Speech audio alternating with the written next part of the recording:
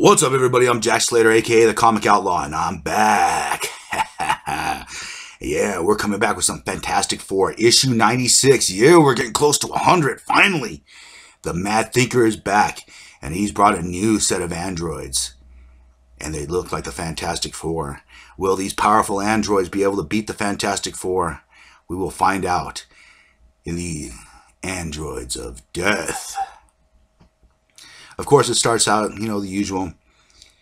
Reed's having his coffee, Sue's recovering from an injury, and Ben is, of course, getting joked out by the Yancey Street Boys. They're sending him a Muscle Galore book. And I guess, they're kind of pranking him, saying, that he's not exactly the type to have muscles. He's just a big, hulking rock brute. So, he crushes the book. Typical Yancey Street behavior. And they make off with their day. Of course, they're trying to figure out what exactly they're going to do, how they're going to go about their day, and more importantly, where's Johnny? Of course, Johnny shows up, and he talks to Ben, but all of a sudden, he stuns him with a blast. And this isn't Johnny Storm's typical fire blast. This is a stun blast. And this catches Ben unaware because, as we know, Johnny Storm doesn't do stun blasts, he does fire blasts. This is our first indication that this is an android sent by the Mad Thinker. And he brings in, of course, a clone of the Ben, and they get started. The Mad Thinker likes to plan things down to the last second, so they're going by time and how long it'll take to do this and that, because the Thinker actually likes to think things down to the very last second, and he prepares his other androids, both Sue and Reed. And these androids are really good. I mean, he even has the bandages that Sue has from her injury. We have a Reed wearing his classic suit. So the Mad Thinker has done his homework on this. And he makes plans. Of course, he's watching them on the monitor. And he's trying to figure out what exactly he's going to do. While he's waiting for his androids to take effect, Sue actually goes into a store, shopping around for clothes, this and that. Doing what she does. And yeah, she gets taken by her double. They knock her out. Of course, the Mad Thinker's men. And I got to say this again. Where do these supervillains get the money for this? Is there a bank or something? Because I know these androids, even back then, cost bank. I mean, where do these guys get the cash for all this? Anyways, that's another thing for another time. The android of Sue takes over, contacts the android of Reed.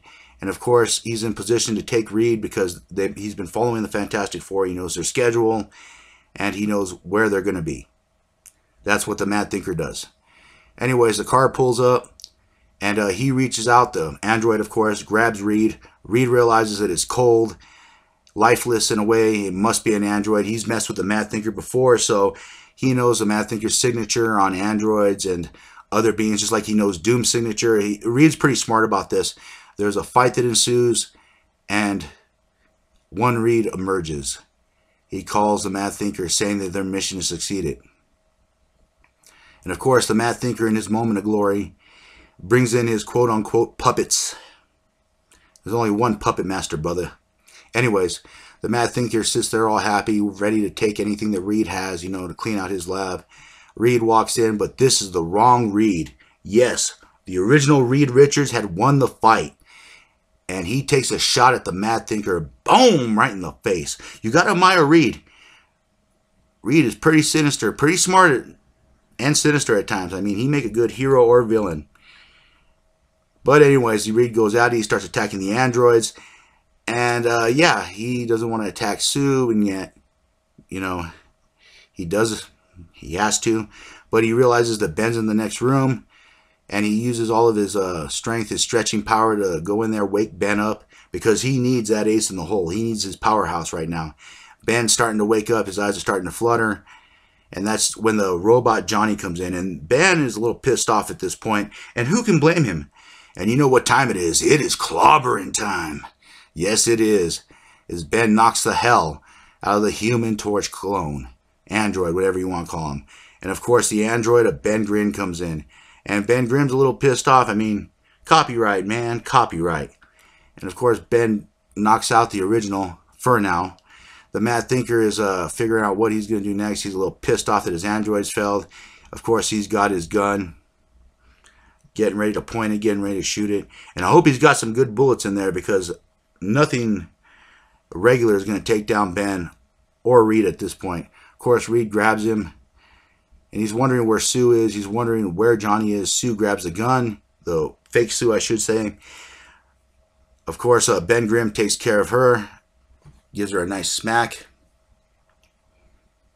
And Ben, of course, doesn't want to hit women, but this is an android, so I guess he's willing to let this one go. And he takes on his clone, but boom! He clobbers that fool out of the building.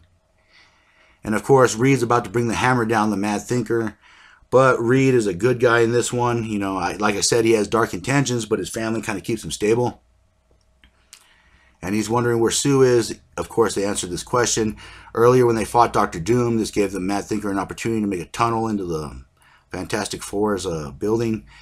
And of course, Reed and the Thing, still holding on to the Mad Thinker, go in to investigate. And of course, you find the Mad Thinker's men. And I love this. Ben just grabs him and throws him like a bowling ball. Strike! Yeah! And knocks out all of his men. I mean, that's a good use of the villain. To be honest, the Mad Thinker kind of deserved it for being a moron in this situation. Anyways, they knock out all of his men. And of course, they find the chamber where Johnny and Sue are. Reed is happy that his wife's up. He gives her that classic, you know, smoochy boochie. They do their little kiss thing. They wake up. The Fantastic Four is back together again. The Mad Thinker has been defeated. And so is his quote-unquote androids of death. Even though they didn't kill anybody. And of course, I'm Jack Slater. And as always, I'll catch you on the flip side. Yeah.